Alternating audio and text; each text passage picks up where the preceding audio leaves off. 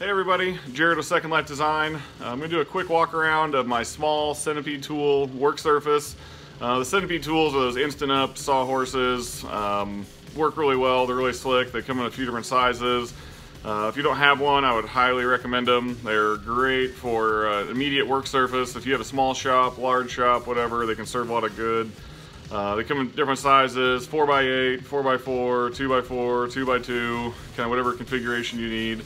I use a 4x8 for my primary work table, and then I have a couple 2x2s I'll kind of use as needed. So do a quick video on the small work surface and how I came up with it and how it works for me.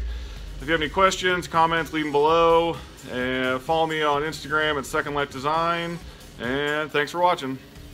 Okay, this is my small 2x2 centipede table.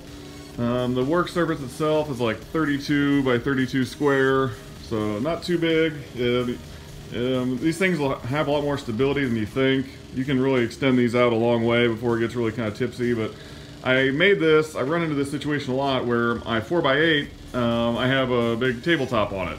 So I can't really work on it right now because I'm going to be staining this thing. I need the work surface. What happens is I set clamps, things on it, and then the project I'm working on can get damaged, and I don't want that. So I'm sure a lot of people are the same way, where you're working on multiple jobs at the same time, and so that's where I came up with this. I have a couple of these 2x2s. This design I didn't see anywhere, I just kind of came up with it. It works well for me. I'll kind of go over it here, I'll set the camera down, and you kind of see how it functions. Okay, as I said, work surface is like 32 by 32. There's a 4.5 inch gap here, so it makes the overall height 36 inches.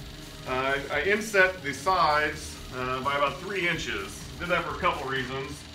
So I can clamp things to the side without needing big clamps. I can get right in here, clamp this down, and it holds everything good and tight.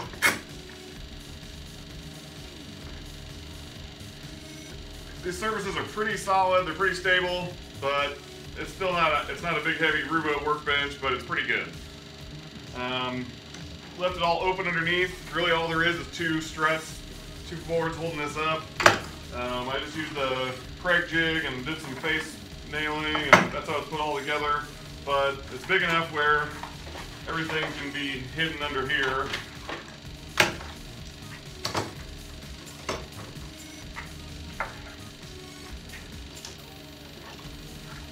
Works out well, and I'm doing quick projects. I can just hide things under here. It will hold the domino when the fence is folded down.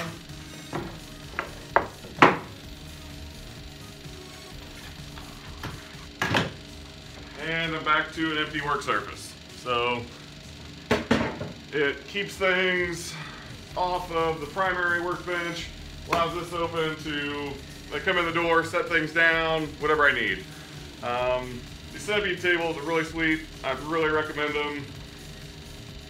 Yeah, just get one. You'll find a million uses for it. So, any questions, any comments, leave me a comment below, and I'll get back to you as quick as I can. Thanks.